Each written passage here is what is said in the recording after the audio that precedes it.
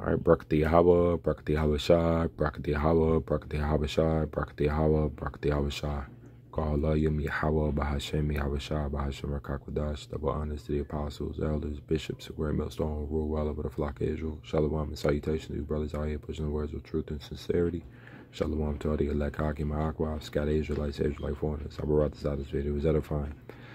All right, so I'm just going to play a few videos dealing with the persistent matters leading up to World War III and annihilation of Babylon, mystery Babylon, America, and the scriptures according to prophecy, and the judgments to come, and how everything of current events just correlates with what we've been saying through the Spirit, starting with our apostles, elders, concerning end-time prophecy and the fact that Yahawashi is returning.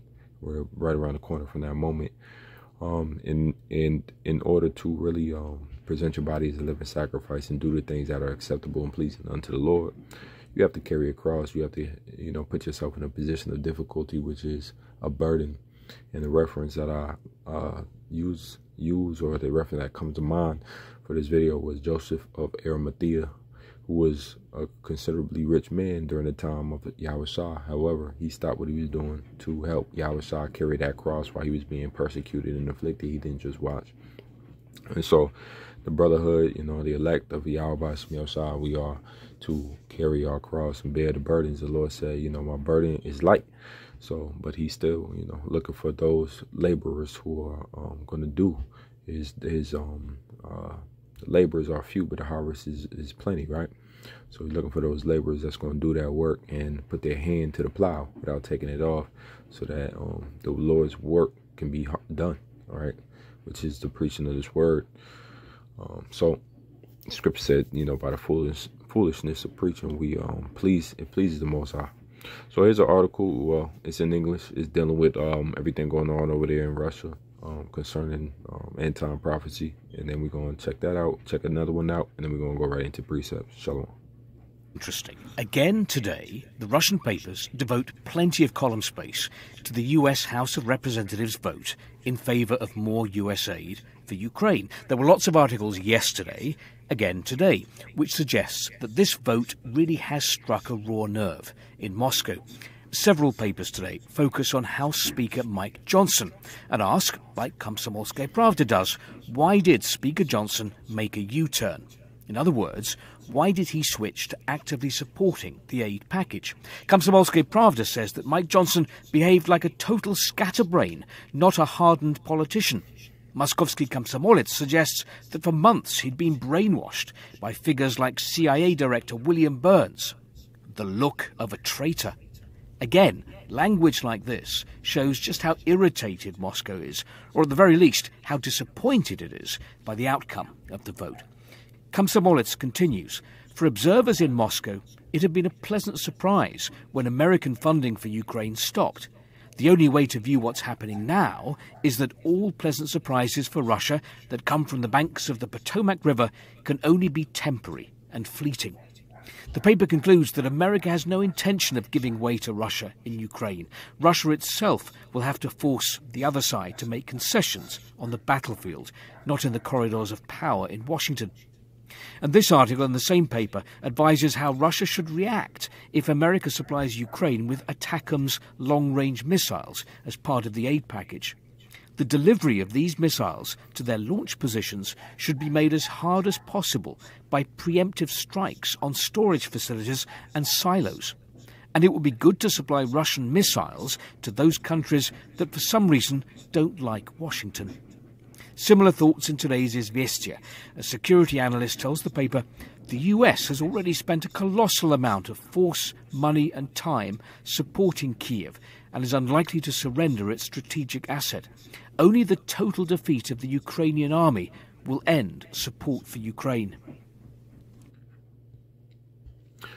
So what this video is basically referring to is a new support for Ukraine in a bill that America just passed. And what it did was exacerbate the situation going over there in Russia, between Ukraine and Russia, that war, and which is a proxy war of America and versus Russia, or NATO versus Russia, or rather. It's a proxy to the Third World War. And so America just passed that bill. I have the picture here, the video here, that on this vote, the yeas are 80, the nays are 19. 3/5 of the senators duly chosen and sworn having voted in the affirmative, the motion is agreed to. Cloture having been invoked, the motion to reaffirm and the amendments pending thereto fall.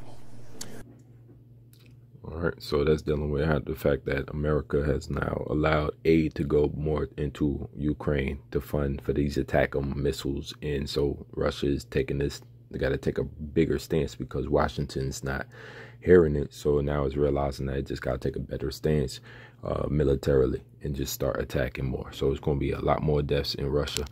This is all from the Moscow Times. The article reads, first the country, then life.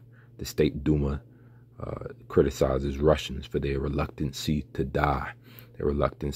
So also you have Qatari officials say Jays are murderers of prophets. October 7 is only a prelude. All right, so Qatar is getting involved with it. So this is unraveling into the situation, which is going to be in the scriptures called the time of Armageddon, which is Yahawashi, Armageddon Valley of Troops, where all the troops of these nations is going to meet up in World War III, which is in the territory known as the Fertile Crescent today. All right, so we getting ahead and ready for those times. And what we do now is we consider what the Lord said concerning plagues, pestilences, and terror. Right? Matthew 10:34 says, "Think not that I am come to send peace on earth. I came not to send peace, but a sword." And through Matthew 24, we recognize the signs that the Lord gave of his coming when he would return. And when he returns means peace only after the sword is brought, because Yahawashi is going to fulfill the prophecies of the elect being redeemed. He is going to fulfill the prophecies of kingdom of heaven on earth. He is going to fulfill the prophecies where, you know, the lion and the lamb, the child shall lay down next to asps, and then, you know, you know, impurities and evil being blotted out and righteousness flourishing. He is going to bring about that change. All right, but that is not that is not any sooner than he brings about that sword, and that sword is devastation. All right, so when you go into Revelation, it tells you Yahawashi, you know, opened the seals, and the seals involved with the seals, what was revealed was that there was lamentation, mourning, and woe that was about to be poured out in judgment that's about to come from the Heavenly Father upon the earth. Woe, right? Third woe is coming quickly, so that third woe is war. So what are we to do? How are we to behave?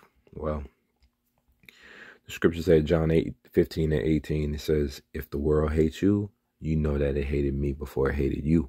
If you were of the world would have loved his own. But because you are not of the world, but I have chosen you out of the world, therefore the world hateth you."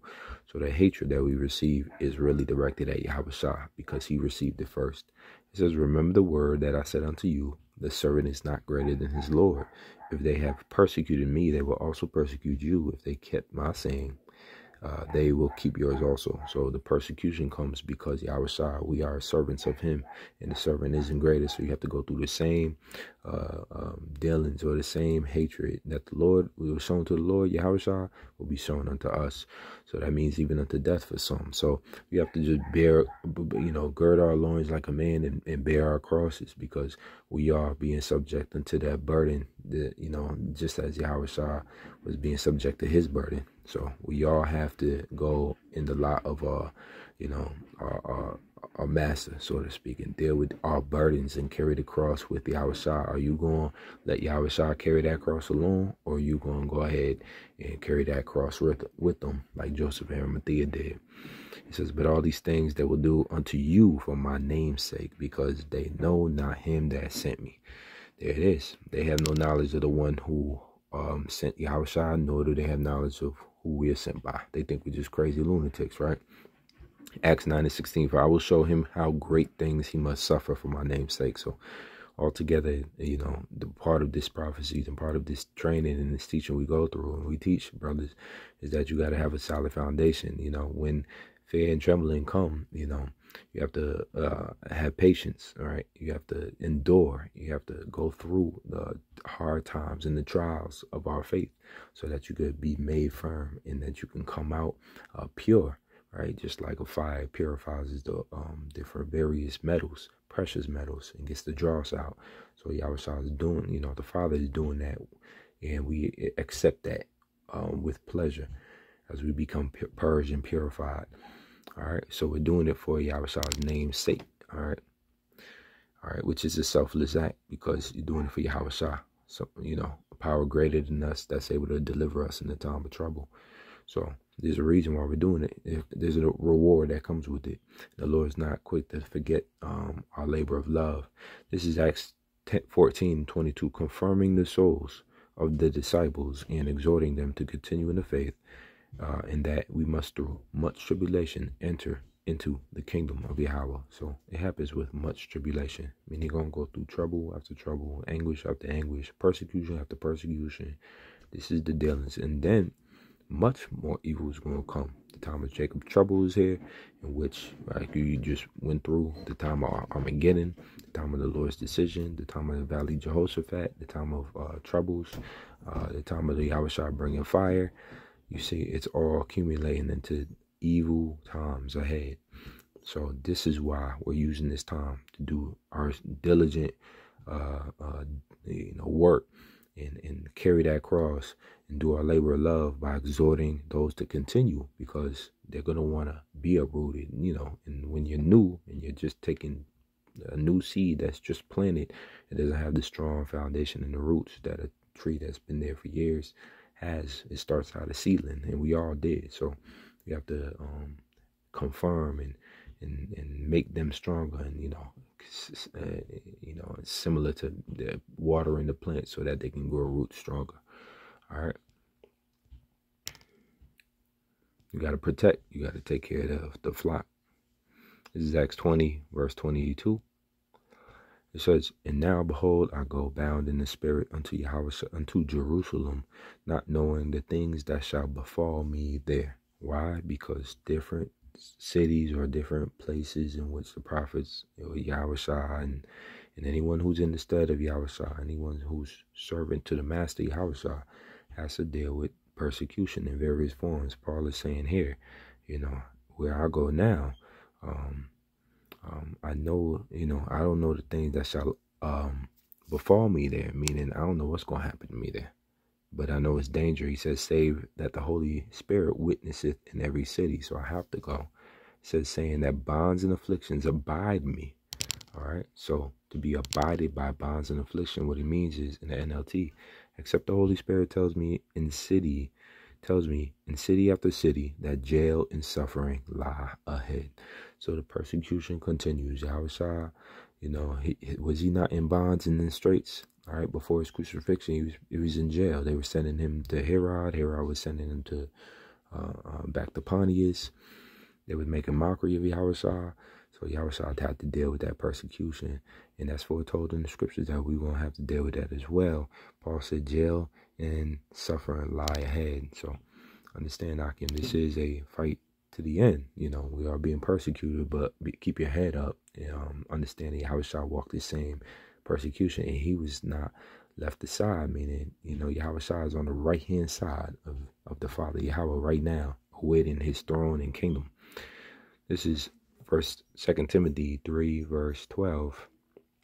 I'm going to start at 10. It says, but thou hast fully known my doctrine, manner of life, purpose, faith, long-suffering, charity, patience, persecutions, afflictions, which came unto me at Antioch, at Iconium, at Lystra, what persecutions I endured, but out of them all the Lord delivered me. So deliverance is for those who deal with the persecution straight on, and it causes growth, it causes patience, it causes you to become harder and endure, because it causes you to grow in your faith, in your understanding, in your wisdom, and make you walk worthy of your calling.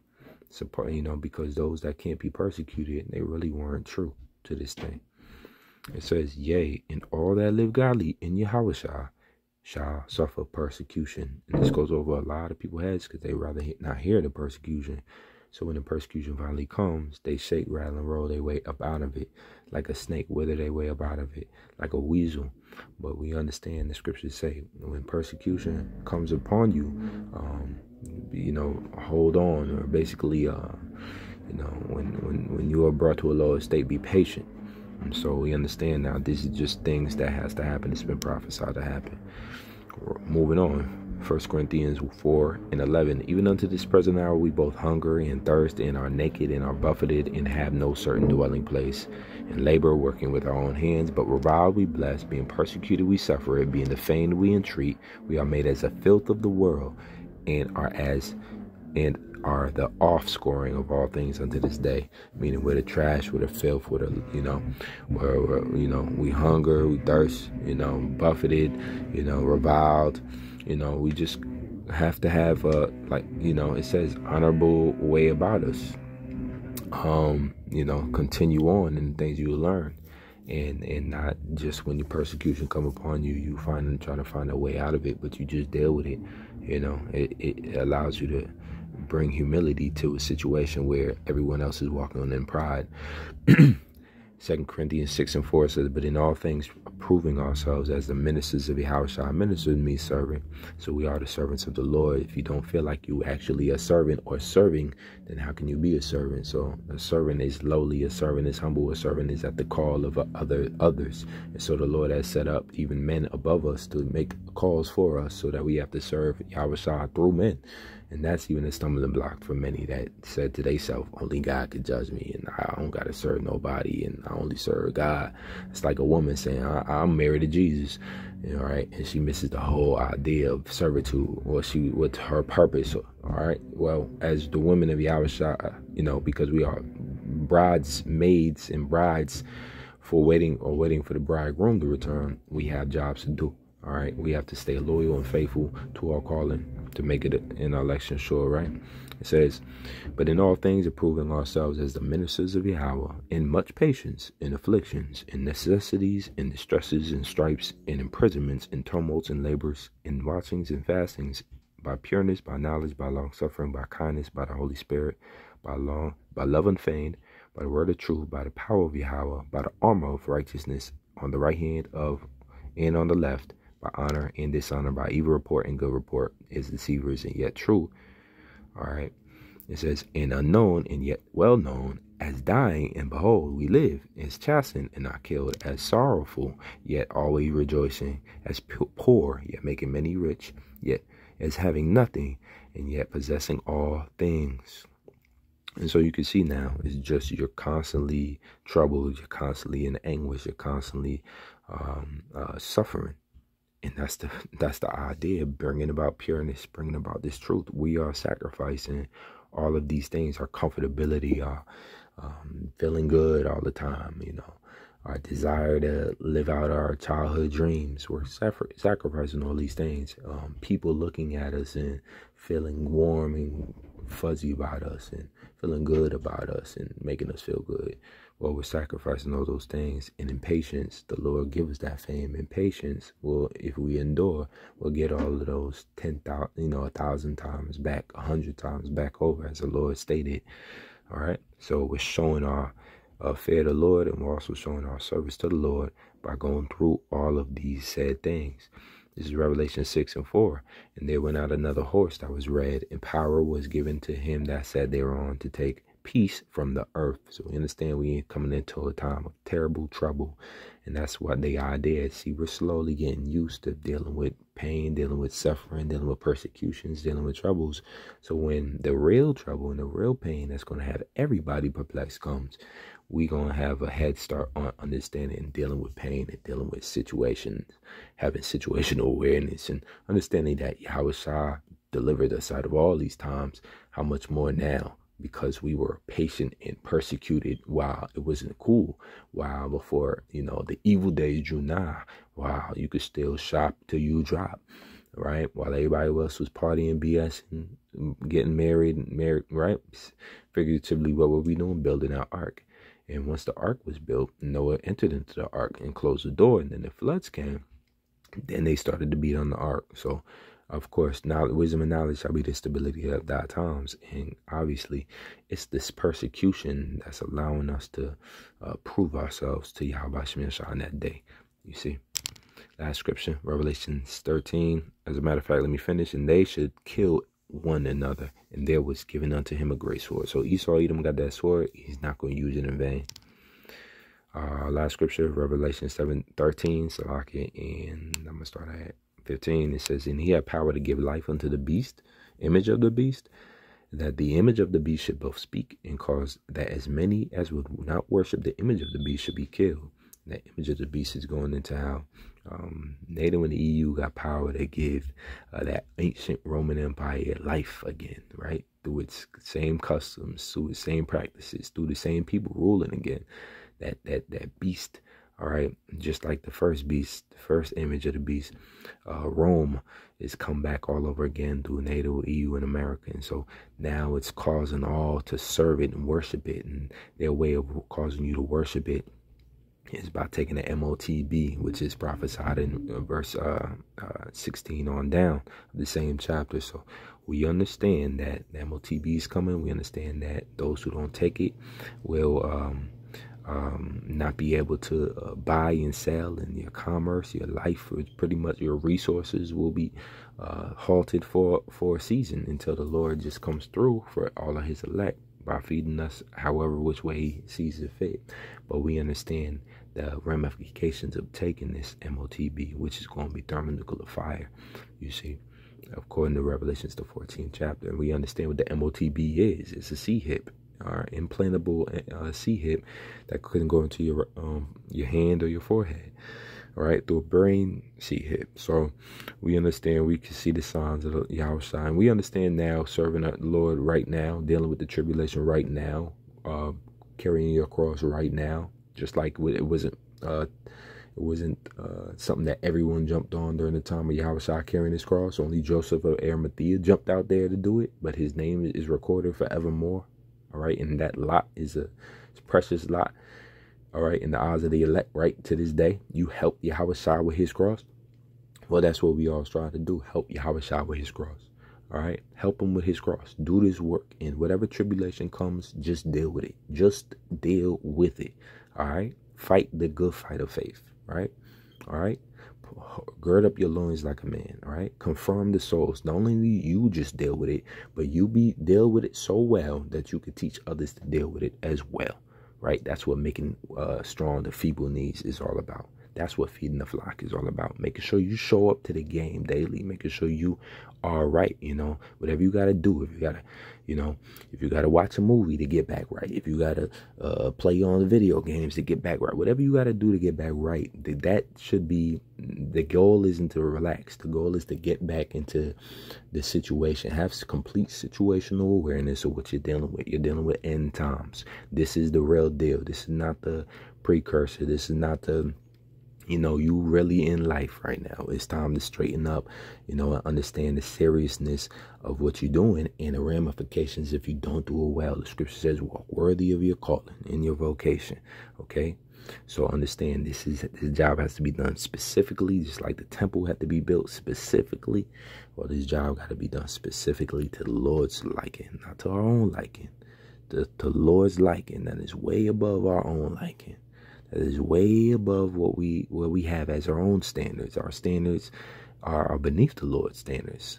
Right? His thoughts is higher than our thoughts. So we got to live up to what the expectations of the words of the Lord say. So using diligence to make your calling and election sure. Fighting the good fight of faith, because you want to go back in the world. You want to get weak. You want to do all these things. But you not only you have to fight for yourself, but you are an example. And those that follow you need to be girded up and built up and then helped out too. So understand, this is a cross we are carrying at this point in time. Do not drop it. Hold on to it and fight that good fight. You know, pray without ceasing. Pray without ceasing. And pray without ceasing. And fast if needed. Shalom. Yahawashi, Shabbat, I'm about to edifying. Until next time. Shalom.